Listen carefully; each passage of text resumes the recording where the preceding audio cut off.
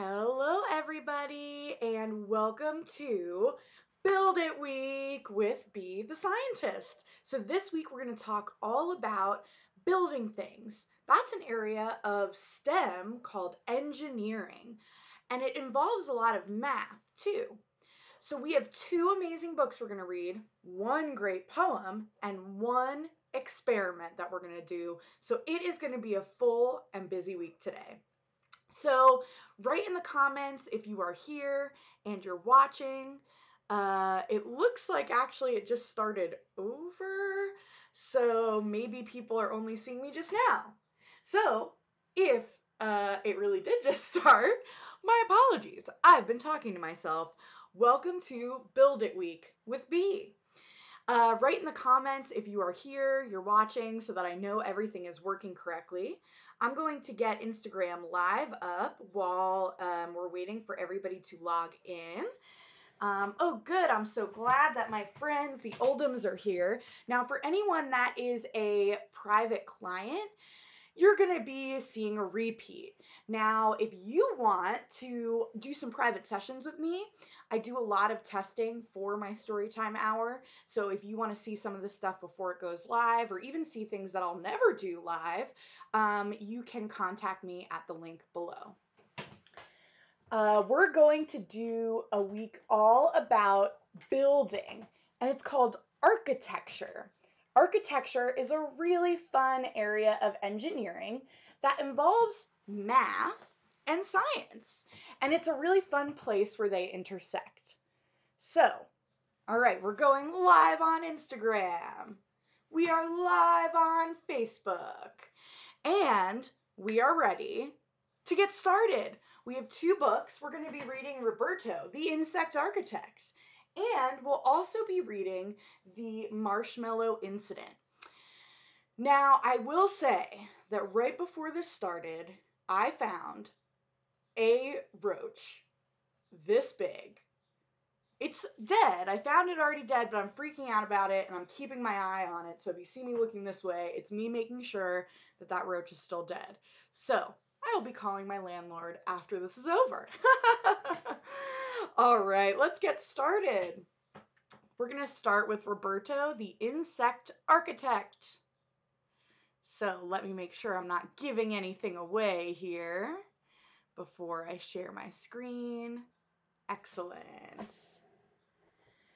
Okay, now I actually haven't read this one all the way through before, but just paging through it, it looked like it would be really fun. So we're going to give it a try. And of course, it is very fitting after the friend that I just found. Roberto, the Insect Architect. And for those of you joining me on Instagram, if you'd like to see the pictures, join us on Facebook Live.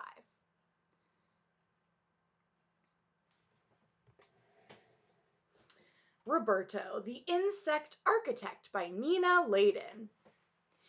Even when Roberto was little, he went against the grain. Like most termites, he melted over maple and pined for pine. Oak was okay too, but Roberto didn't eat his food, he played with it. "You're wasting a good meal," his mother said. "Don't you know that there are termites starving in Antarctica?" But Roberto didn't answer. He was busy daydreaming about becoming a famous architect.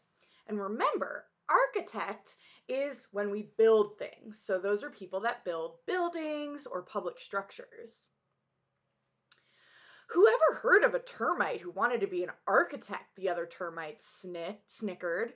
"Roberto, you should be a chef." But Roberto didn't want to cook. He wanted to build. Hungry to start a new life, Roberto realized that he had to leave. So Roberto packed his bags and took the train to Bug Central Station in the busy, buzzing hive of the big city. The city was a place where you could build your dreams. It was a place where you would be accepted, and it was a place where the other termites wouldn't bug you. Roberto beamed hope like a lit-up skyscraper.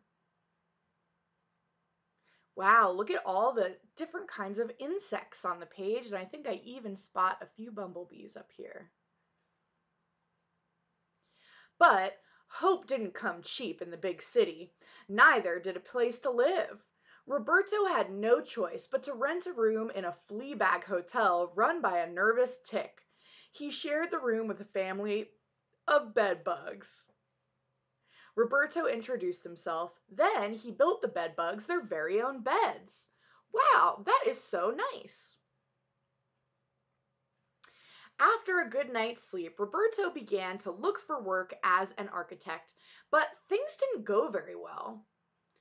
"Show me what you've done," said the architect, Hank Floyd Might. "There are no termites in my houses," stated Fleas van der Rohe.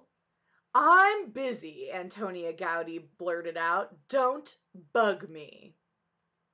Getting a job is hard. As Roberto crawled home, feeling like a pest, he was sideswiped by a fly. "Watch where you're going," he mumbled. The fly started to cry. "But I don't have any place to go," she lamented.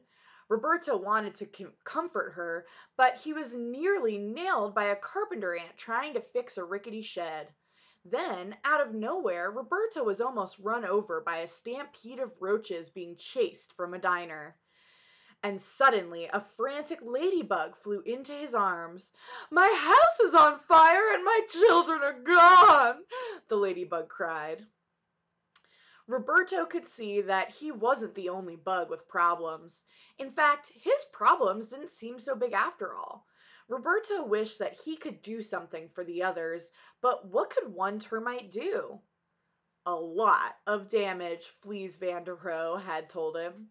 "I'll show old Fleas what this termite can do. I'll show them all."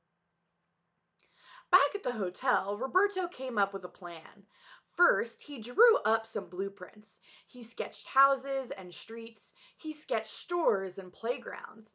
By the time he was finished, he had sketched an entire neighborhood. "Now I just need to find a good location." And what he's sketching up here and drawing are called blueprints. And when you draw something before you build it, that's called a blueprint, even if it's not in blue. Roberto searched all over the city for the perfect site. He finally found an abandoned, run-down block of crumbling buildings. It was a total mess. There were piles of old wood and garbage everywhere. It was just what he was looking for. And look at all these things. Can anyone spy something interesting in this pile of garbage? I spy a toilet, a shoe, and a toaster oven. What do you spy? Ooh, that's interesting. I didn't notice the basketball. Roberto hammered and nailed. He sawed and sanded. He worked day and night. Like a magician, he transformed the block of junk into a street of extraordinary homes. Each one was a work of art. But Roberto didn't sign his artwork. Instead, he anonymously sent the keys to the new owners. Then he rolled up his plans and went home. And when we do something anonymously, that means that we don't tell them who it was. So he didn't say that it was from Roberto, he just sent keys to those people that needed it. Some very surprised bugs went home too. Tooter the fly, with no place to go, buzzed with delight. "I'm a housefly again," she declared. Then Grant, the carpenter ant, arrived. He dropped his tool belt on the porch. "Now I can have a real workshop," he beamed. The roaches were the next ones on the scene. "You won't find us sleeping in salads anymore," they rejoiced. Finally, Dottie the ladybug and her children moved into their new lair. "It's perfect," she sighed. "It's fireproof." Wow, look at all the things that Roberto is building with. He built with rulers, he used screws, he used forks and spoons. What else do we notice that he used to build with? Looks like some scrap material. And a salt and a pepper shaker. Wow, that's so creative. I love doing crafts with things that I find around the house.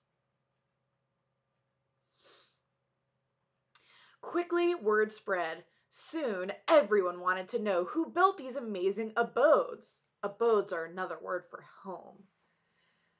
Rumors were flying, antennae were buzzing. Barbara Waterbugs wanted an exclusive interview. Robin Leach promised to make the builder rich and famous. Stephen Shieldbug wanted the movie rights. Diane Spider searched the World Wide Web for the scoop. And the Insect Inquirer offered a reward to the first bug who brought the builder to light. So everyone wants to know the mystery of what bug built these amazing homes. And I'm keeping an eye on my dead bug over there, making sure that it really is dead. All day long, bounty hunting butterflies took wing, paper wasps swarmed the streets, bold weevils crawled out of the woodwork, but late at night, a click beetle got the shot. The next morning, headlines screamed in the news, "Termite chips, new homes out of old blocks," says the Insect Inquirer. "It's Roberto," Tudor hummed. "He's our hero." Overnight, Roberto became the talk of the town. Architects offered him jobs. Book publishers wanted his story. Ladybugs sent him love letters, and his bug buddies threw him a big bash. At the height of the party, the mayor unveiled a statue of Roberto to be placed in the city park. Wow, look at that statue, Roberto the insect architect. And in all of his hands, he's got a protractor, he's got a ruler, he's got a hammer, and maybe some sort of a pipe there. Wow, so interesting. I even have some protractor earrings in and some little gears to celebrate Build It Week. Roberto built his dream. He opened his own company and became the most famous architect in the insect world. Students studied him in school. Some of his houses even became museums. And this one is called the Wingfly Museum. But best of all, when little termites play with their food, now their parents say, "Be creative." Maybe someday you'll grow up to be just like Roberto. And the newspaper says, "Extra! Roberto builds first house on Mars." Wow, I wonder what it took to get a termite up to Mars. The end. Wow, that was a really good story. I love that Roberto followed his dreams, even though all the termites said that termites can't build things. So if you want to do something, anything that you can dream of, now is the time to make those blueprints, draw those plans up, and make your dreams become a reality. So now we had Roberto, the insect architect, and now we're going to read the Marshmallow Incident. This has been a favorite among my private sessions because it's a really silly story that has some real life connections to it. Then I'm going to teach you how to make your very own marshmallow or anything shooter. So without further ado, let's check out the Marshmallow Incident. The Marshmallow Incident, written by Judi Barrett and illustrated by Ron Barrett. This is from the same creators of Cloudy with a Chance of Meatballs, one of my personal favorites. And I actually remember reading Cloudy with a Chance of Meatballs to my little sister when she was much younger. So that's a fun memory. And I'm going to see if I can get this slightly bigger without blocking myself out too much. Okay, so here we go, the Marshmallow Incident. There's a lot of fun things to notice on this storybook, so keep your eyes peeled. The Marshmallow Incident. Oh, I forgot how small this print is. I think we're going to have to make the story a little bit smaller so that I can get a little closer. Okay, there we go. The Marshmallow Incident occurred a very long time ago, so long ago that most people have forgotten why it happened in the first place. Fortunately, the true story was recorded in a diary that was found in the ruins of an ancient castle, hidden in an old and stale box of marshmallows. The diary tells the story of two neighboring towns, the town of Left and the town of Right. They were named that way because everyone who lived in the town of Left was left-handed, and everyone who lived in the town of Right was right-handed, and it had been that way for endless generations. The difference seemed so extreme to the people of Left and Right that they refused to have anything to do with each other. It didn't help that someone had painted a bright yellow dotted line between the two towns. The people didn't know who had done it or why, but they never trespassed on or over the line. And there's some really fun signs here. It says, "Lefties, we proudly serve leftovers." "Righties, go right home. Right is wrong." So that's on the lefties side of the town, and on the right side of the town, it says right is right. Left is left behind. The right stuff and always the right time. Both towns were watched over by the Order of the Ambidextrous. Whoa, ambidextrous. Can you say that with me? Ambidextrous. Ambidextrous means that you can use both hands equally as well. So when we talk about right-handed and left-handed, what we mean is that writing and playing and doing things around the house is easier with your right hand. If you're left-handed, you do things around the house, you write and play mostly with your left hand leading.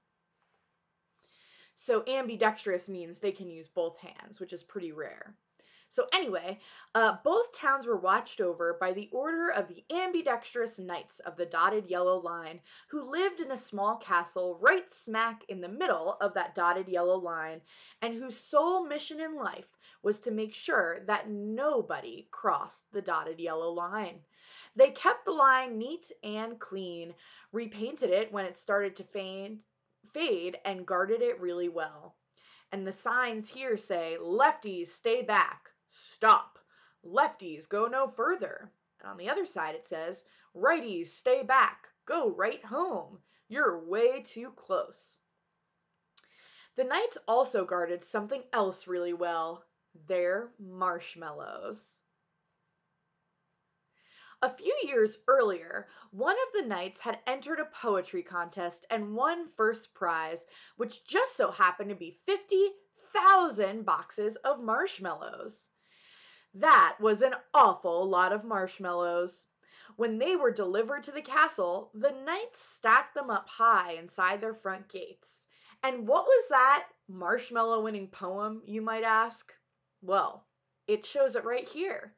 "Roses are red, violets are blue. I like marshmallows because they're made of sticky glue." And that won 50,000 marshmallows. And there's some funny things that I noticed here in the crowd. I noticed that there's a horse here watching and a guy with a really flat hat. Kind of looks like a pizza maybe. And someone with a foam finger, he's number 1. So what are they going to do with all these marshmallows anyway? I don't know. The knights snacked on them, ate them with peanut butter, melted them on baked potatoes, put them on pizza, spun them into fluff, fed them to their horses as special treats, floated them in their hot cocoa, and roasted them.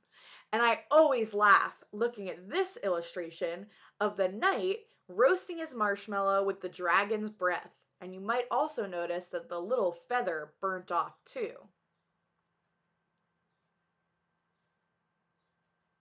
One sunny June day, the town of Wright was having its annual picnic, complete with soup and biscuits. And there's a lot of fun happening here on the Wright yard, and this kite says Wright Kite. Kids were running around and climbing up and down the trees and on top of the stone walls. They were getting very close to that dotted yellow line, so someone went running after them to keep them away from it. Uh-oh.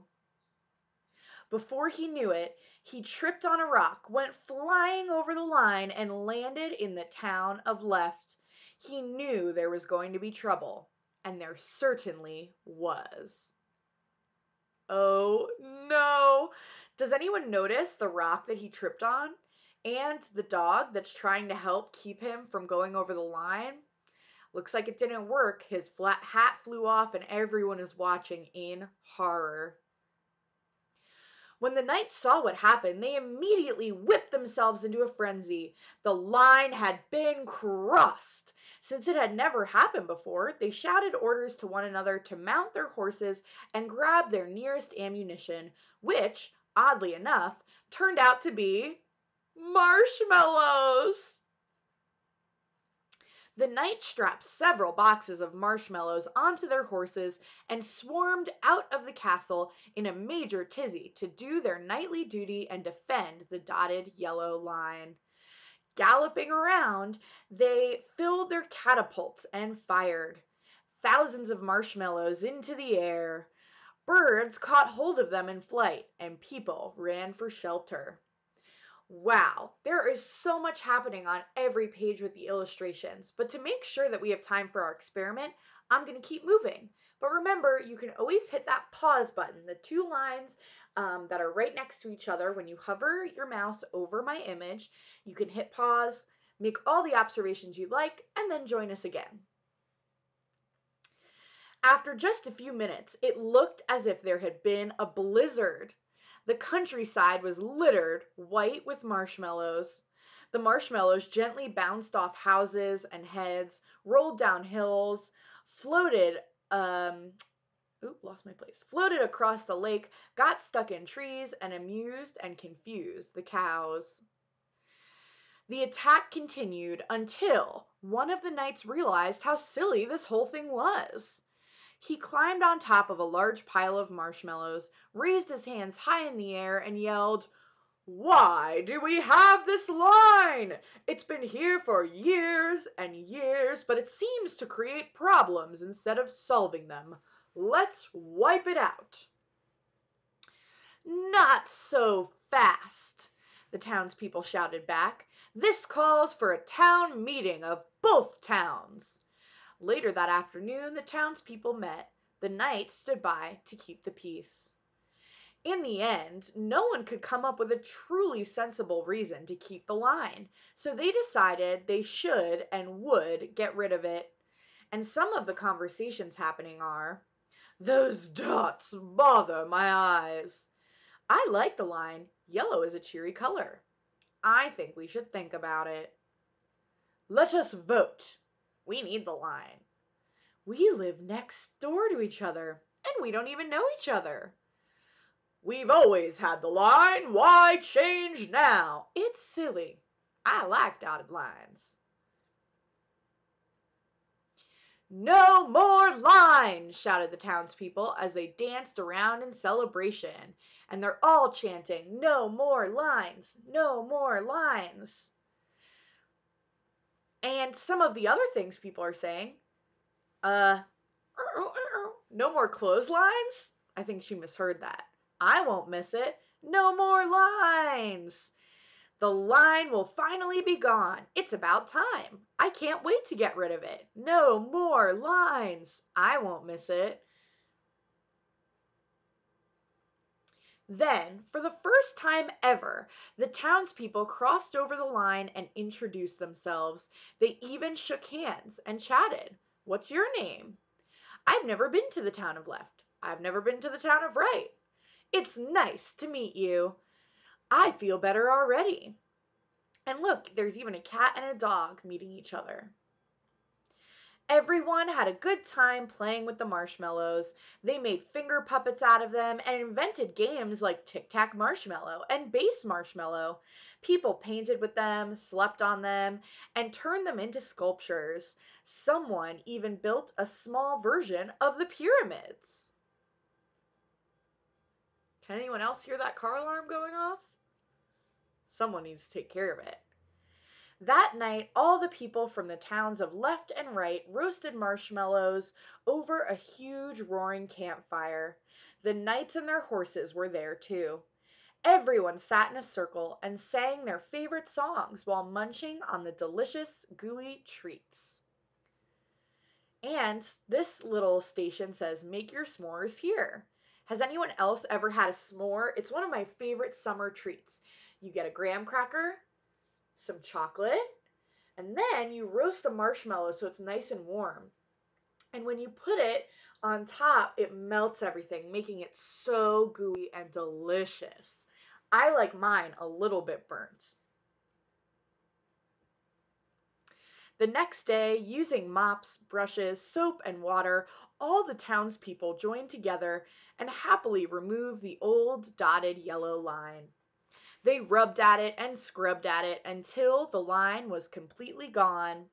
In time, all the marshmallows disappeared. The rains melted them and washed them away. And because marshmallows are made predominantly of sugar, they do disappear really quickly. If you've ever held a marshmallow in your mouth, it starts to dissolve. The same thing will happen here. And we can see that they've attached scrub brushes to their feet. And even this guy is doing a handstand. That's how my parents cleaned their house. I don't know about you. And every year after that, on the anniversary of the marshmallow incident, the towns of left and the towns of right held a campfire. The knights always supplied a sensible number of marshmallows for the townspeople to roast, and everyone continued to live peacefully and sweetly ever after. Good night. The end. Wow, that was another really great story. I love the town of left and the town of right because it kind of reminds me of today in our country. We have people who believe two separate things, but I think that we can come together, we can get rid and erase that yellow dotted line in the middle of our country, and we can work together to solve our pandemic. Okay, now is the most exciting part. Now, I don't have marshmallows that are quite the right size. I only have really tiny ones because I accidentally bought cereal that had marshmallows in it, so I picked all of them out. But instead, we're going to be using these ping pong balls as marshmallows for our launcher. This is what it's going to look like when it's all finished.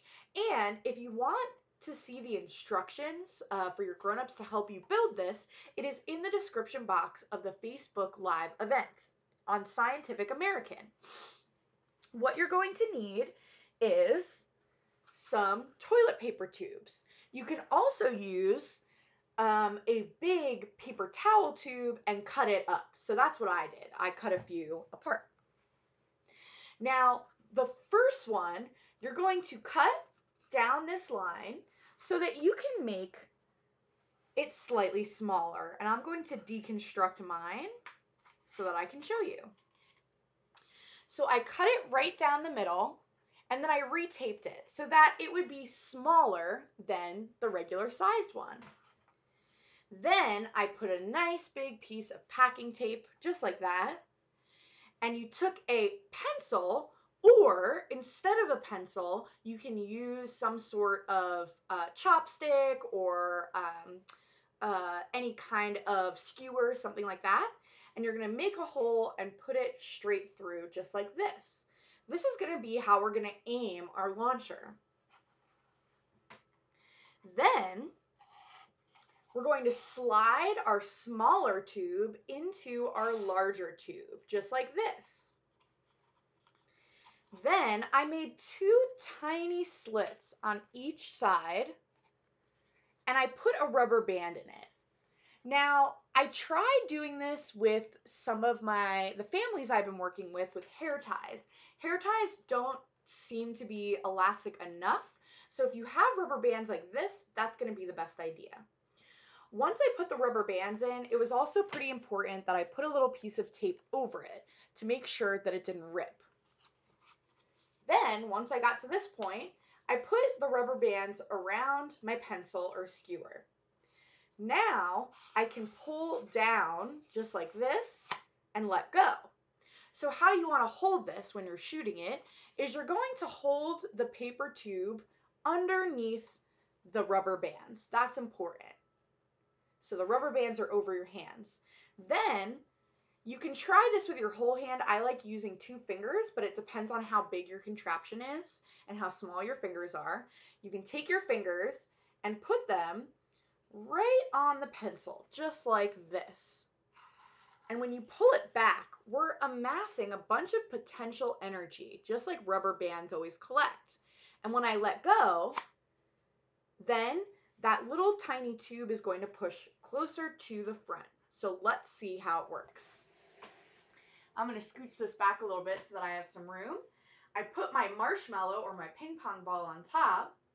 And when I pull this down, all of a sudden we can't see that ball anymore. But when I let it go, it flies up into the air. So now I made my marshmallow launcher. Pretty cool, huh? So this has been a lot of fun. I've been chasing these around my apartment for a few weeks now, but try to make one of these. Then you can do different kinds of competitions. Like, how do you make the ball go a shorter distance? Or how do you make it go a really far distance? So this is my marshmallow shooter. I can't wait to see what yours looks like. So when you make yours, send it to me by posting on any of my social media pages or sending me an email. And to finish today's stream, I wanted to read a really short poem from Shel Silverstein. I just got this in the mail. I loved Shel Silverstein when I was growing up, but somehow across some of the years, this 3rd book I lost, Where the Sidewalk Ends. And I found a really cool story that reminded me of Roberto, the architect. And it's called 1 Inch Tall. And this is the picture. In these poem books, there's usually just one little illustration for each of the stories. If you were only 1 inch tall, you'd ride a worm to school. The teardrop of a crying ant would be your swimming pool. A crumb of cake would be a feast and last you 7 days at least. A flea would be a frightening beast if you were 1 inch tall. If you were only 1 inch tall, you'd walk beneath the door, and it would take about a month to get down to the store. A bit of fluff would be your bed. Hey, like the marshmallows. You'd swing upon a spider's thread and wear a thimble on your head if you were 1 inch tall. You'd surf across the kitchen sink upon a stick of gum.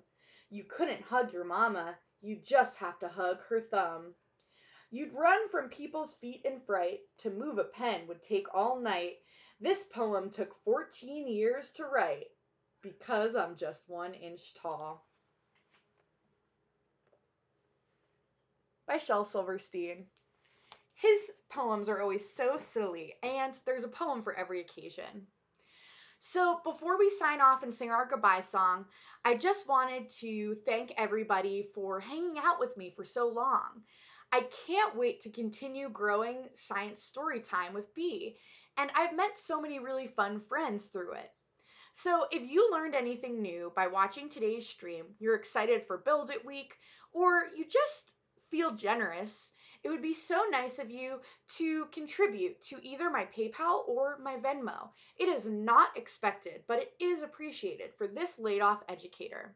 You can also find additional resources on my website, BeTheScientist.com, and my link tree, which is in my Instagram bio.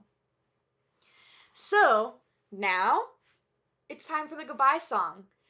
Before I start singing, I always realize halfway through that I've never really taught you all how to make the percussion noises. Percussion means when we beat on something and we use the vibration as the sound. So in the middle of the song, and now it's time to say goodbye, I go kind of fast, so let's slow that down. The first thing we do is we rub our hands together. We feel that friction. Remember we talked about friction a few weeks ago?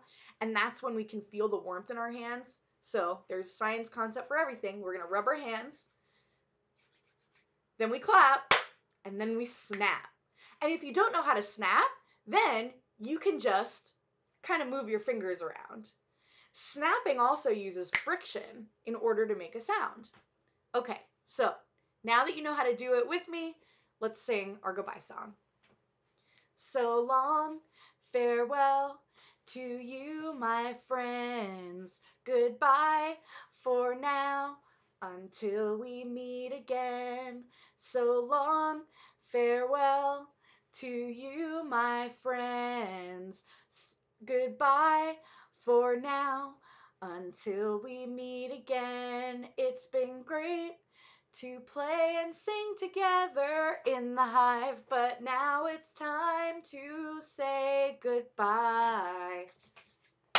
So long, farewell to you, my friends.